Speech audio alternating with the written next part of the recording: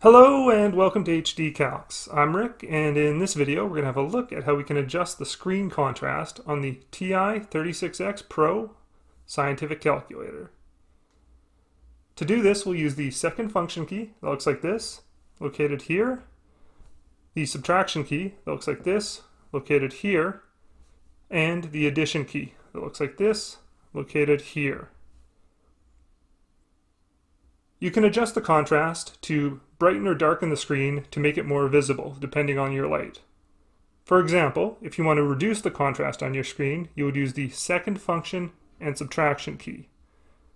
You press second function, subtraction, second function, subtraction, and you would keep pressing these,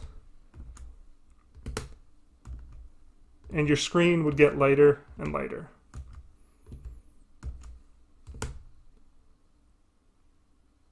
To increase the contrast, you would use the addition key, or the plus key. So you would press second, plus, and keep pressing those two, and you'll see the contrast on your screen increase.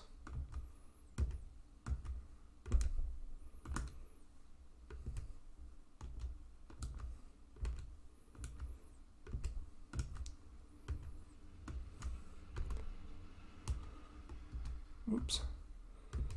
You should even see the background become darker.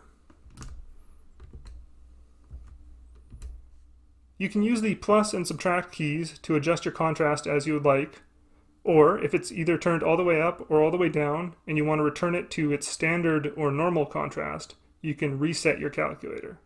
Be aware that doing this will reset any saved variables and any modes you have your calculator set to. To do this, you want to turn over the calculator, and at the bottom you should see a small button that says reset right here.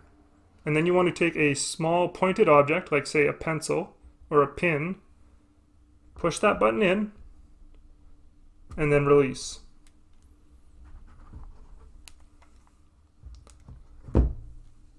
When you turn the calculator back over, it should say memory clear, and you'll notice your contrast has returned.